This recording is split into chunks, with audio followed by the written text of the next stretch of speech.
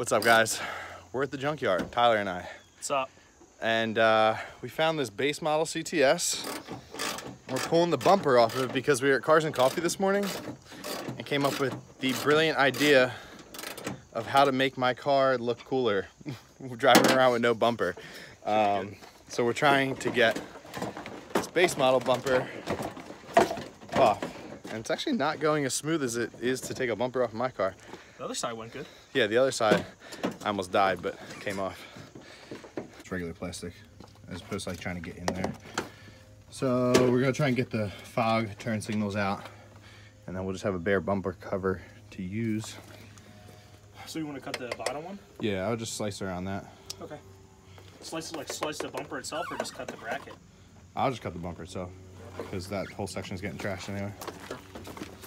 This is literally all we need right here. I'm about to pay $40 for a big piece of plastic. Like, I need a bumper, but like I don't really need the bumper.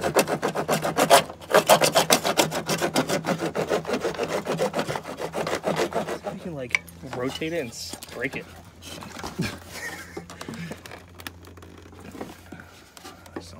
I don't want to mess up the bumper too bad. Can you come? Oh yeah, so now you just kind of have to like meet them here. Swerve.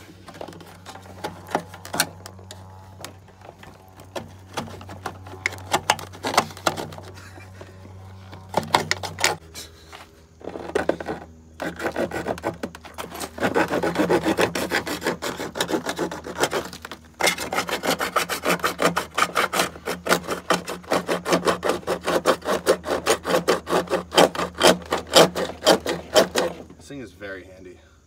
Yeah, that's actually great.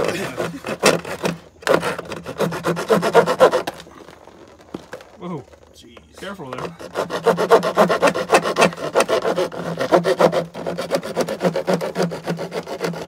Alright guys, so the bumper is in the V, and what I'm going to end up doing, we came up with the idea of doing a bumper cut. So like the 350Z guys, I actually saw Adam LZ do this in one of his videos with his black 350Z, and the 350Z guys, they cut the top of the bumper so when they run with no bumper, with like their bash bar exposed, they still have like what would be the grill piece on the car. So when I take the front bumper off the V and the bash bar is exposed and I'm driving around, it looks kind of weird because in between the headlights is just an open spot. You can see the whole rad and AC condenser and all that because the grill comes off with the bumper. So I bought this base model bumper, and what I'm going to be doing is cutting it so that the grill can be mounted to the car when I take the V bumper off. And once I get home, I'll take this out and I'll show you guys exactly what I mean. So I'm home now. So what we were talking about today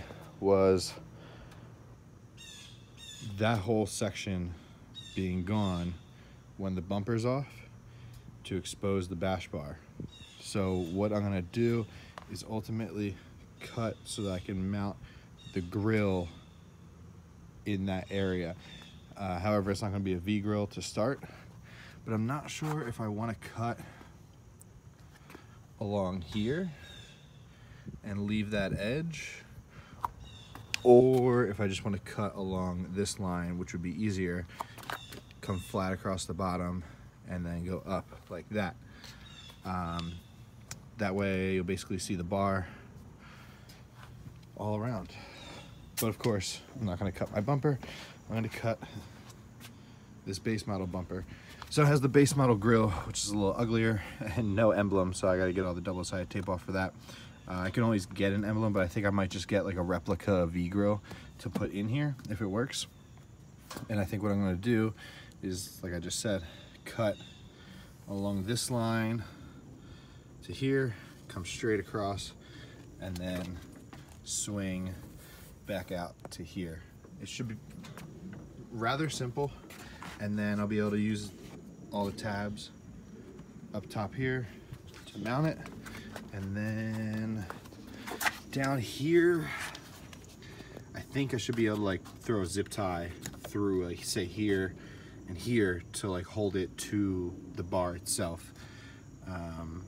But yeah, and then I'm just gonna trash the rest. So I bought a bumper. I mean, it was junkyard prices, but basically bought a bumper for a thin strip of plastic and a base model grill. All right, so I'm gonna get a Sharpie, if I can find it.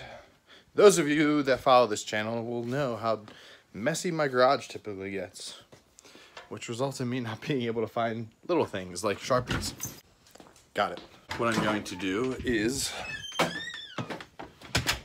my gimbal died, so it's gonna be kind of hard to record while I cut, but use a Sharpie to basically just run down this line, and that will be the line that I cut. And once I get to here, I'm gonna stop and then probably just go straight across. But it was pretty easy to do that. It just gives me a good line to cut instead of trying to freehand it. I got my cutoff wheel on the Dremel. That's what we're gonna use. And it should be relatively simple. Got a line cut, stopped in the middle. Other side, got the line cut. So now it's just gonna be a matter of coming as straight as I can across here to meet the two. So here we have the grill piece cut and trimmed up. There's just a couple spots here I'm just gonna clean up, but I think it's time to pull the bumper off of this and see where we size up. First step to do so, pop that piece off, and then there are going to be all these pins, two there, these two holding that piece on, and then two here.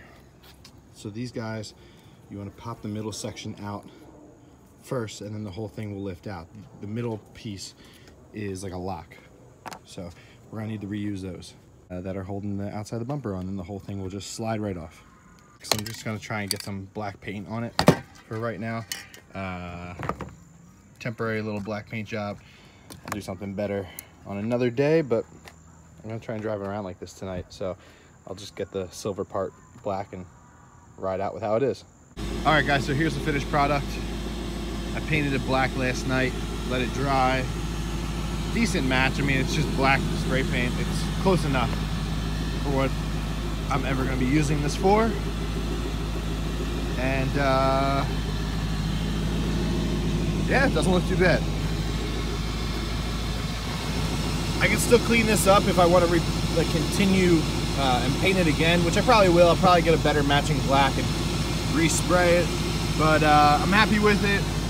Might try and get a replica V grill for it, but again, it's just I don't really care too much about it that I'm going to spend more money and get a replica V grill.